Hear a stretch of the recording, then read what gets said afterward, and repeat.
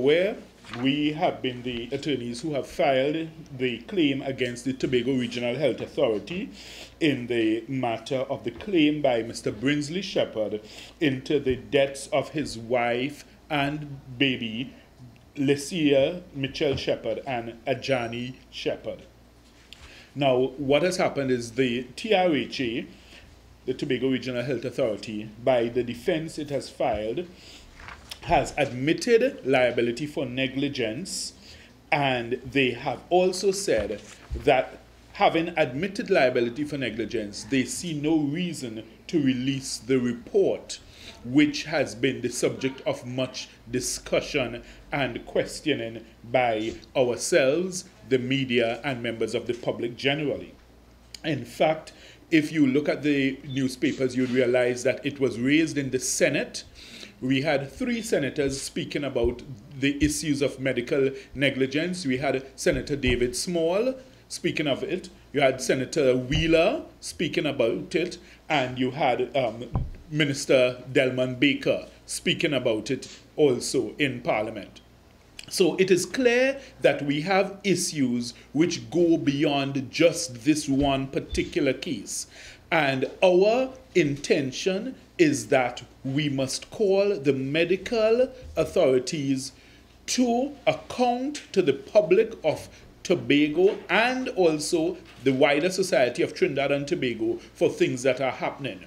Because if one has regard to, and I will show you this, the front page of today's Newsday, which speaks of this matter in San Fernando Hospital, where you have the mother saying, my baby did not have to die. This is her baby that was delivered. And then, of course, they are making allegations again of negligence. We have a serious problem in Trinidad and Tobago.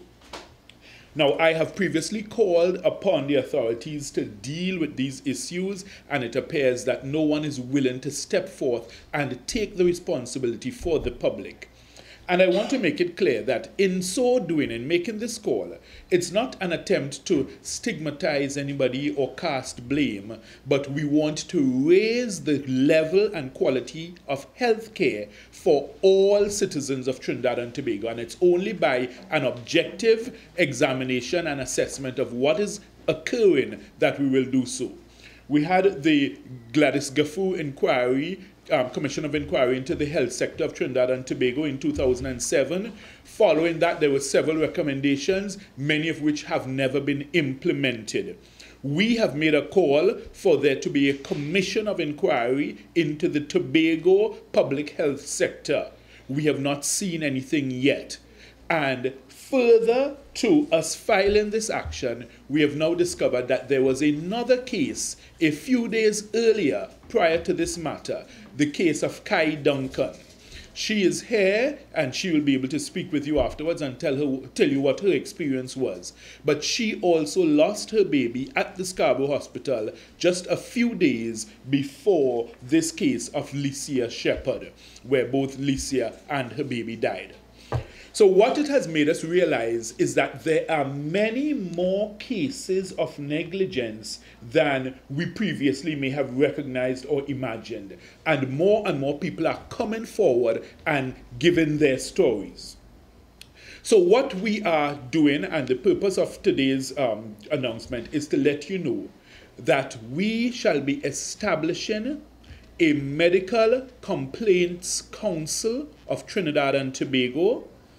It will be located at our offices, both in Tobago and in Trinidad, and we are inviting all persons with medical negligence complaints to come forward. Since the authorities are not doing it, we have decided to step forward and do it.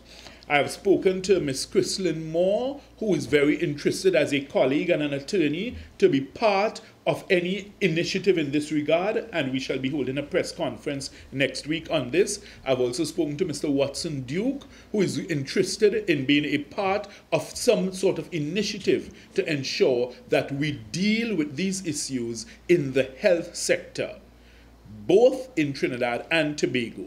Of course, my primary focus has always been Tobago and will always be, but looking at what is happening and the cases which have occurred in Trinidad recently, it is clear that it's a widespread problem both in Trinidad and Tobago. So, by establishing this Medical Complaints Council, we are inviting all persons with medical negligence complaints, come forward, tell your story. Let's get the information, let's get the evidence, let's get the medical records, and let's treat with the authorities and tell them, look, these are the cases, these are the facts, these are the scenarios. Let us have some comprehensive discussions and objective analysis so that we can meet with these situations and treat with them, because too many persons feel they don't have a voice when it comes to their concerns and claims of medical negligence. And when one looks at it, the number of cases which may be existing out there might really startle the nation when people start coming forward and telling their stories. So we are given an opportunity for persons to be able to have a voice, to be able to air their complaints, and we are doing this for the purpose of the social upliftment. It's not just a legal issue. These are not just legal issues. These go to the quality and standard of care and your quality of life generally in Trinidad and Tobago. And we want to see that developed, because healthcare is a basic fundamental right of every citizen. And you must have quality healthcare. And unless and until we improve the standards and quality, we will always have scenarios such as this. Accidents can happen, and of course in medical matters, one can never predict with 100% accuracy what would be the outcome. But if you have your proper protocols, practices and procedures clearly documented and properly monitored and managed, then at least you will help to eliminate some of the unfortunate scenarios we have seen recently.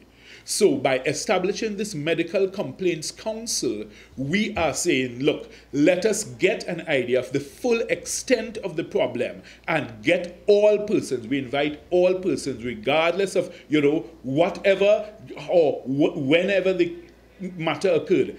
Come, let us document your story, bring in your medical records. We're going to be assisting you with writing to the hospitals if necessary to get your medical records, because you would recall there was a case recently in Tobago that we did where we got Justice Sipasad to give a judgment whereby he made a very clear order and statement that public health authorities must not hinder citizens in getting free and easy access to their records, because many of the medical institutions have been given trouble and difficulty for persons to get records. And Ms. Duncan will actually tell you her story in that regard, because from her situation, which occurred October last year, what she indicates is that she's yet to get her medical records from the TRHA. So clearly, we have a huge problem in Trinidad and Tobago in the health sector. And we, by establishing this Medical Complaints Council, will be looking to give a voice to the voiceless and an opportunity for persons to get redress and for us all to have a better healthcare system in Trinidad and Tobago. So this Medical Complaints Council, is it that, who is bringing this together? It's under what? Well, no, it's not under any banner or any, it's just concerned persons who also have an interest in seeing the quality of healthcare being raised. And it's an idea that I mooted many years ago, and I've said it several times on the talk shows. I've said that we need to establish it. I've asked for the government to do so. They have not done so. So I am taking the lead and saying, look, let's get it established for the benefit of the citizenry. So it's fair to say that Ms. Carrie Duncan is taking legal action against the TRHA through you? Well, she has given us instructions. What instructions? For that purpose.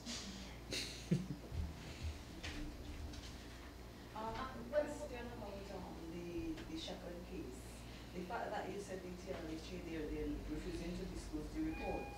Yes. Is there anything that you can do to have them? Well, at the press conference, which we will be having next week, Ms. Chrislyn Moore and myself, and hopefully with the input also from Mr. Watson Duke, we will be announcing what we intend to do. It would also include a mobilization of persons in Tobago who have been affected by health care issues in Tobago. It will involve a mass mobilization of persons. So there's no legal action that can be taken at this point? Against the TRHA, yes, for the report. Well, what they have done so far, they have said that they've passed the report to the TRHA. So it's a cat and mouse game they're playing, you know. So when you ask the TRHA for it, they're saying, look, ask the TRHA. The TRHA has it, you know. Then the TRHA says, you know, it's a TRHA report. But at the end of the day, it's the Tobago public that is suffering because we are the ones who are deprived of the benefit of the results of that investigation and report. And we will not let this issue rest. I want the politicians to understand that. We will not let this issue rest. The public in Tobago must see that report, and they must see the original report in its untampered and unaltered format. They must get that. That is their right. So we are determined not to let that issue die. Any more correspondence between you and Mr. Pascal? From after the defense, where they admitted negligence, and they said they're not giving the report, nothing. Nothing. And you've attempted to get his attention, right? Well, the thing is, based on the defense and based on what they are saying, we are going to leave it for the court to take the next step in terms of that aspect. But from the public aspect and from the social aspect, we are continuing our quest and our call for them to deliver that report to the people of Tobago. Are you still on the case for the Williams, the fellow that died during the roadblock incident a couple months ago? Carrington? Yeah, Carrington. Yes. He was 52, he died of a heart attack in a wheelchair in the hospital. Oh, yes, that one, yes. Yeah. Has there been any update on that? No, we've written to them. We've sent our pre-action protocol letter. We've gotten no response, which unfortunately is the norm with the TRHA. They take very long to respond, if they respond at all. They are very familiar with our letterhead because they've seen it several times. All right. Time to bring in Karen. Yes, sure. So I will vacate.